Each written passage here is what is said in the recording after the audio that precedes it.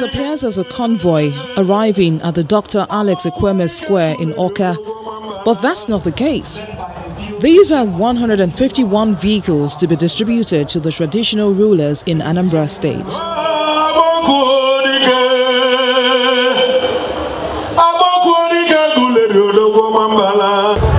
Guests gather at the venue to witness it, and the arrival of the state governor, Willie Obiano, signals the commencement of the ceremony.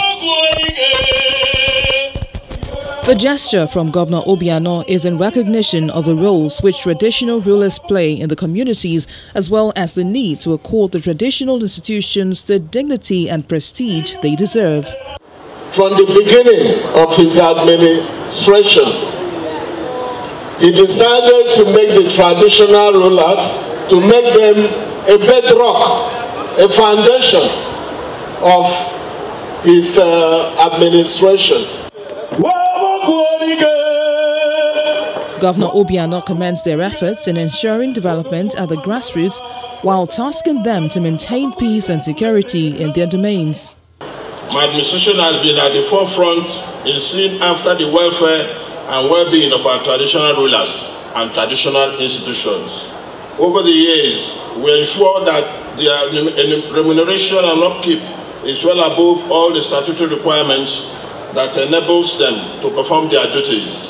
It is expected that air-conditioned innocent SUVs, which we are presenting today, will be useful for the royal fathers in coordinating affairs within their domain. I therefore charge them to continue to keep the peace in their various domains and by extension throughout our dear state.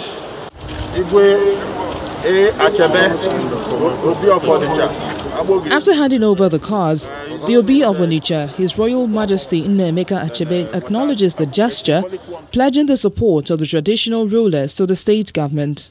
All the Anambra traditional rulers will support you. We have always been behind you. And going forward, we will continue to support you as you continue in your administration.